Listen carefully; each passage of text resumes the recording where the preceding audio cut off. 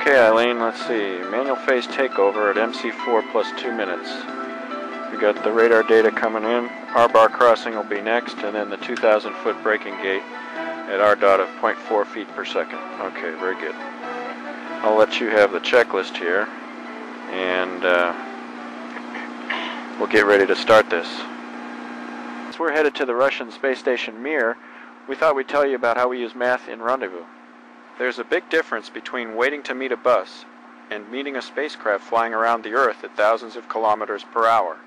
The most obvious is that in space, everything is traveling at incredible speeds, and no one stops to wait on the other one. A rendezvous in space is kind of like a dog running to catch the frisbee. Both are moving, but the dog is going to have to make some adjustments if he's going to catch the frisbee. Another example is a quarterback throwing a pass to his receiver on a timing route. He throws to a predetermined spot on the field, and the receiver meets the ball there. Neither the dog nor the quarterback probably realize it, but there's a lot of math involved in what they're both doing, and the same goes for us. Our target is Mir. Right now, it is circling the Earth at an altitude of 400 kilometers, once every 92 minutes, in an orbit inclined 51.6 degrees to the equator. At the same time, the Earth is making one complete revolution on its axis every 24 hours. These two motions together cause Mir's ground track to pass over different points on the Earth on each orbit. Our mission is to rendezvous and dock with Mir high over Moscow, which is located at 37 degrees east longitude. If Mir's orbit is currently passing over 105 degrees east longitude, when will it next pass over the rendezvous point? Mir's ground position is going to shift 23 degrees with each orbit it completes. The difference between Mir's position and Moscow is 68 degrees. Divide that by 23, and we find that it will take just under 3 orbits to close that distance.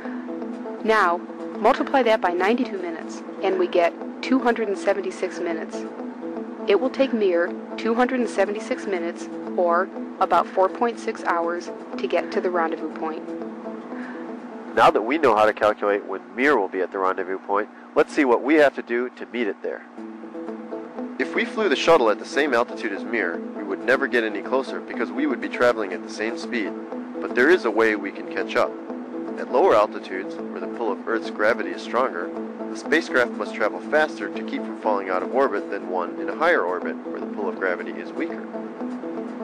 By launching the shuttle into an orbit lower than Mir, we must travel faster, and therefore we will catch up to it. But once we catch up, we have to slow down or we'll fly right past it.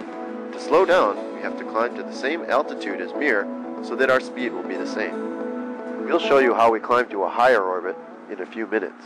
But first, we need to know exactly how fast Mir is traveling. Here's the information we have. At Mir's altitude of 400 kilometers, it takes 92 minutes to make one complete orbit. On the shuttle, we are flying at an altitude of 298 kilometers, taking 89 minutes to complete one orbit. The Earth's radius is 6,378 kilometers, which makes the radius of Mir's orbit 6,378 kilometers plus the 400 kilometers that it's flying above the surface, for a total of 6,778 kilometers. Multiply that number by 2 times pi, and you get 42,587 kilometers.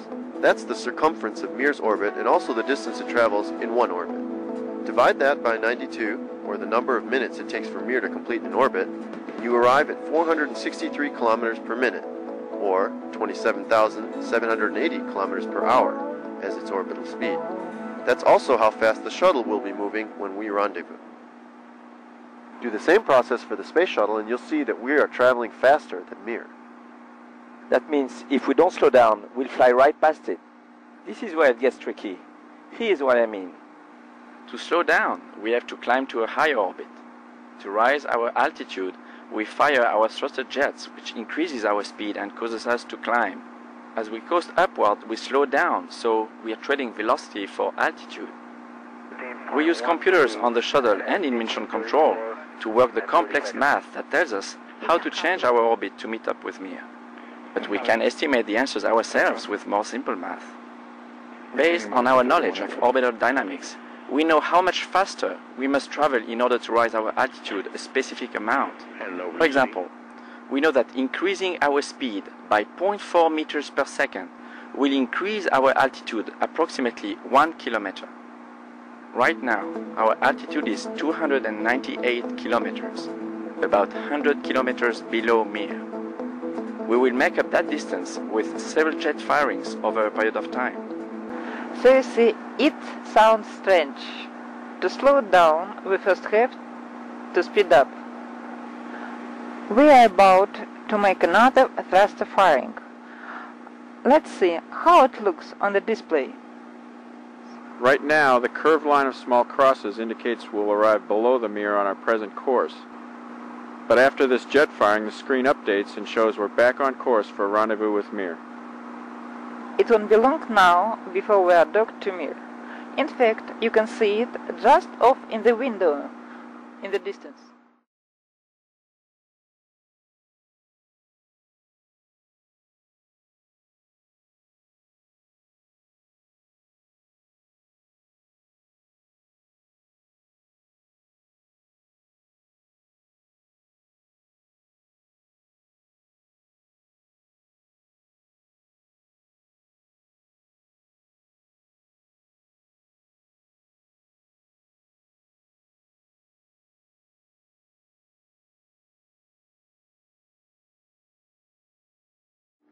Well, we've succeeded with our rendezvous and joined our friends on Mir.